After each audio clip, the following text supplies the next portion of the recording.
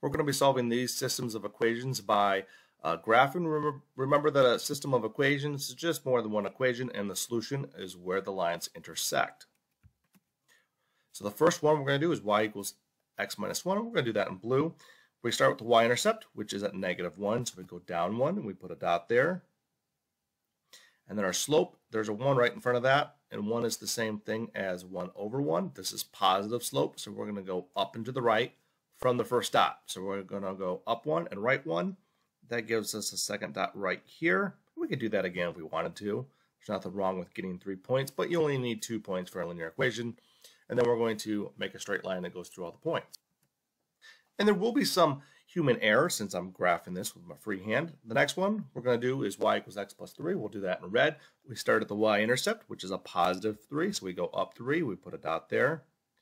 And our slope is, again, 1, which is the same thing as 1 over 1. So we're going to go up 1 and right 1 from that first dot, which gives us another dot right here. And again, we can do that again to get a third dot. Now I'm going to draw a straight line that goes through all the points. And you can tell that these are parallel, which you should have known because the slopes are both the same. And since they have a different y-intercept, there's no solution here. These lines will never cross each other. So this actually has no solution. So now we're going to graph y equals 1/4 x plus 1. We put a dot at the y-intercept, which is right there at positive 1.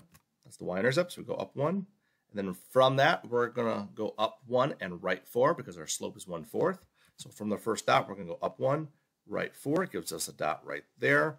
And we can do that one more time to get a third dot. That would be the point 8, 3, and then we draw a straight line that goes through them.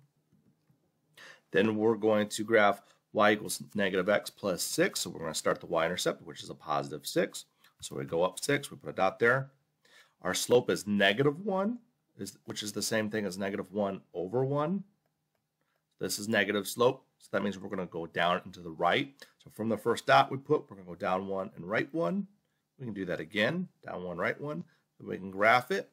And as long as we make a straight line, where the lines intersect will be our solution. And it looks like the lines will intersect right here at the point 4, 2. Let's put that down here so we can actually read it.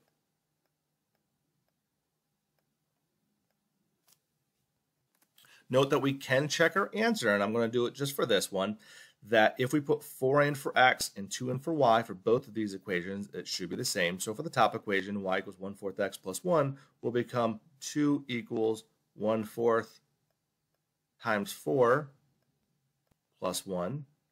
1/4 times 4 is 1, and 1 plus 1 is 2, so that does check out. And then for the other equation, y equals -x plus 6, got to be careful, but we'll put the 2 in for y and a -4 in for the x, so it becomes a -4 there. And plus 6, -4 plus 6 is 2, 2 equals 2, so that also checks out. That means we did this right, most likely, unless we just had a computational, an algebra error and a graphing error, very unlikely. And this last one, y equals -5x plus 10, we go up 10, we start at the y-intercept, put that there at positive 10. Then we're going to go down 5 and right 1 because the slope is -5. That's the same thing as -5 over 1.